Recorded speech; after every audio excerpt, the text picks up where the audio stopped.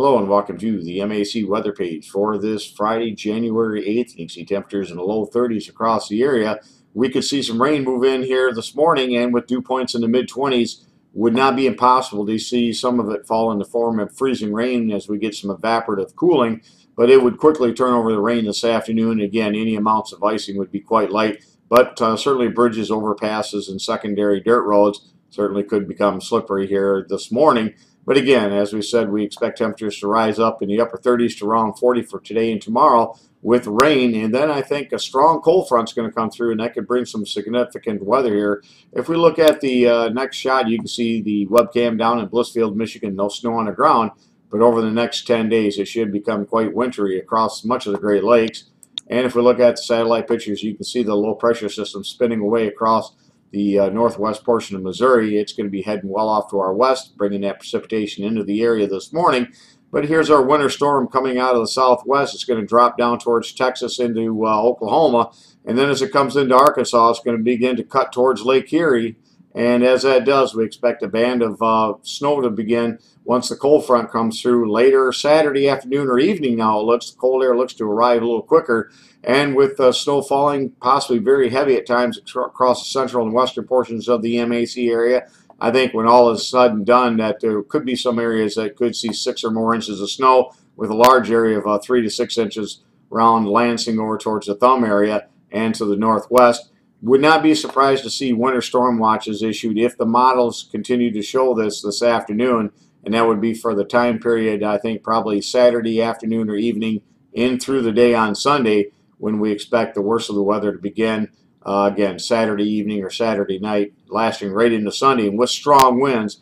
Whether or not we get 6 or more inches of snow, enough to be in the winter storm criteria, I think the other factor that'll perhaps prompt winter storm watches would be winds that could gust between 30 to as much as 40 miles per hour on Sunday, causing considerable blowing and drifting of snow in areas that do get that snow. If we look on radar, you can see some of the light precipitation out there this morning, and again, it will be on the light side. If we look at the forecast map this morning, you can see low pressure system across northwest Missouri. Again, it'll be heading to the north, and as it does, it's going to swing a cold front here through later on Saturday, and you can see by Saturday morning, we're going to have a low pressure near Sault Ste. Marie, and that cold front will be stretching to the south. Much cold air comes in pretty quick behind this system, and here's our developing winter storm now moving into Arkansas. And again, it'll move up this front as this front continues to push to the east. We expect right now the best track, as it looks right now, would be from Arkansas right into western Lake Erie. That would put much of the MAC area, especially the western two-thirds, in a prime spot to pick up moderate to heavy snow with a lot of wind.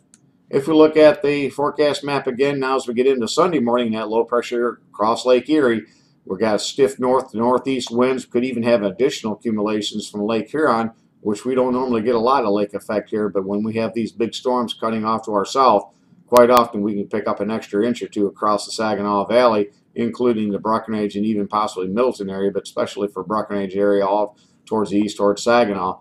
If we look at the forecast of precipitation from the GFS as far as snowfall, you can see the heaviest snowfall they depict from around the Thumb area down to across just north of Lansing and back towards southwest lower Michigan, with the heaviest snow falling across Montcalm County up towards Osco and Alpena in that northeast or southwest and northeast line.